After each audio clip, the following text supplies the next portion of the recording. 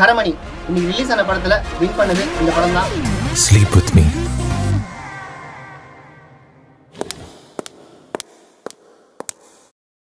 தனுஷுடைய VIP 2, உதயநிதியோட பொதுவாக என் மனசு தங்கம். இந்த ரெண்டு படத்துக்கும் மல்டிபிளெக்ஸ்ல கிட்டத்தட்ட பெரிய ஸ்கிரீன்ஸ் எல்லாத்தையும் அலாட் பண்ணிட்டாங்க. சின்ன சின்ன ஸ்கிரீன்ஸ் தான் தரமணி படத்துக்கு கொடுத்தாங்க.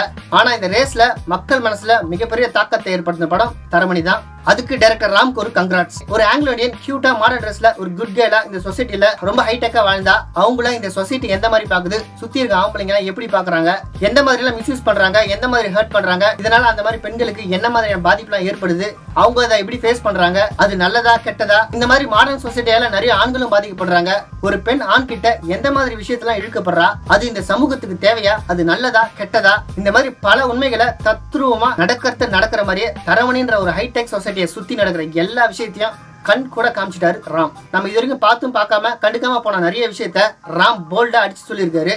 அந்த சீன்ஸ் எல்லாம் படத்துல நம்மளுக்கு கொஞ்சம் புரியாம போனாலும் ராம் வாய்ஸ் ஓவர்ல அந்த கருத்தான விஷயத்த குவிண்டின் டாரன்டினோ மாதிரி டீடைலா பஞ்சா எடுத்து சொல்லிட்டே இருக்காரு படம் ஃபுல்லா. இந்த மாதிரி போல்டா பகிரங்கமா அடல்ட் சோனலுக்கு தேவையான விஷயத்த தைரியமா இந்த படம் எடுத்து சொன்னாலும் இந்த மாதிரி படம் நிறைய பேருக்கு பிடிக்காது. இருந்தாலும் நிச்சயமா எல்லாரும் இந்த படத்தை ஒரு தடவை கண்டிப்பா பார்க்கணும். அந்த அளவுக்கு நம்ம கல்ச்சருக்கு இது தேவையான படம் தான். இவனுடைய மியூசிக் ஆஹா ஓஹோன்னு எல்லாம் பாராட்டுறாங்க. ஆக்சுவலி இது எல்லாமே ஓரளவுக்கு சுமாரா தான் இருக்கு. அவருடைய கிளாசிக் டச் என்னன்னு நமக்கு நல்லாவே தெரியும். பட் பல இடத்துல பிஜிஎம் ரசிக்க முடியுது. யுவன் சங்கர் ராஜா, நீங்க தான் மியூசிக் டைரக்டர் ஒத்துக்கிறோம். இருந்தாலும் உங்களுடைய கழுத குரல்ல பாடுறத தயவு செஞ்சு நிறுத்திக்கங்க, சகிக்க முடியல. கிளைமேக்ஸ்ல நாகூர்ல அல்லாவை பத்தி பாடுற ஒரு சாங் வருது. அந்த சாங்கை ஒரு நல்ல சிங்கர் பாடி இருந்தாங்கன்னா அது ஒரு பெஸ்ட் சாங்கா வந்து அமைஞ்சிருக்கும். அது நிச்சயமா காலத்துக்கு அழியாத ஒரு பெஸ்ட் சாங்கா வந்து நின்று இருக்கும். இவர் தன்னுடைய சொந்த குரல்ல பாடி கெடுத்து விட்டாரு. தமிழே வராத உங்களுடைய குரலை வச்சு கொடுமை பண்ணாதீங்க யுவன், போதும் நிறுத்திக்கிங்க. இந்த படத்துக்கு ஏ சர்டிபிகேட் கொடுத்துருக்காங்க. சின்ன பசங்க தியேட்டருக்கு போனா ஐடி கார்டு எடுத்துருப்பாங்க, இல்லைன்னா அப்படியே ஒதுக்கி வெளியே தள்ளுவாங்க. இந்த படத்துல வர ஹீரோ அண்ட் ஆண்ட்ரியா இவங்க மட்டும் இல்ல, இந்த படத்துல வர எல்லா கேரக்டருமே ரொம்ப நோட்டபிளா இருக்கு. எல்லாருமே தி பெஸ்ட் பெர்ஃபார்மன்ஸ் கொடுத்துருக்காங்க. ஆக்டிங்க கத்துக்கணும்னு நினைக்கிற நிறைய ஸ்டூடெண்ட்ஸ் இந்த படத்துல நியூ ஃபேஸா நடிச்சிருக்க எல்லாரையும் நோட் பண்ணி அப்சர்வ் பண்ணுவாங்க. அந்த அளவுக்கு ஒரு மாஸ்டர் பெர்ஃபார்மன்ஸ். போட்டோகிராஃபி நிறைய ஏரியல் ஷாட்லாம் எக்ஸலண்டா இருக்கு. படம் ஃபுல்லா 2 புறாவை வேற காட்டுறாங்க. அது சிஜியா இருக்கலாம். அந்த 2 புறாவை எதுக்கு காட்டுறாங்க அர்த்தம் ஜெனரல் ஆடியன்ஸ் புரியாது. வேணா இந்த அவார்ட் காம்படிஷன் நடக்கும்போது அதுல வர ஜூரிக்கு இந்த படத்தோட டைரக்டர் அது எதுக்கு எக்ஸ்பிளைன் பண்ணுவார் போல இருக்கு. அதுக்கப்புறம் ஒரு 10 வருஷம் கழிச்சு டைரக்டரா எதுக்கு இந்த புறாவை காமிச்சுன்னு நம்ம கிட்ட எக்ஸ்பிளைன் பண்ணாலும் பண்ணலாம். சோ புறாவை நோட் பண்ணுங்க.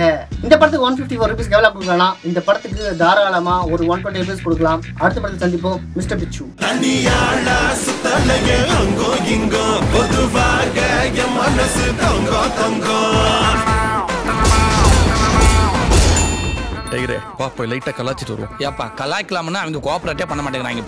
பொதுவாக எம் மனசு தங்கம், உதயநிதி ஸ்டாலின், சூரி இவங்க 2 பேரும் சேர்ந்து சூப்பர் படமா கொடுத்துட்டு போறாங்க.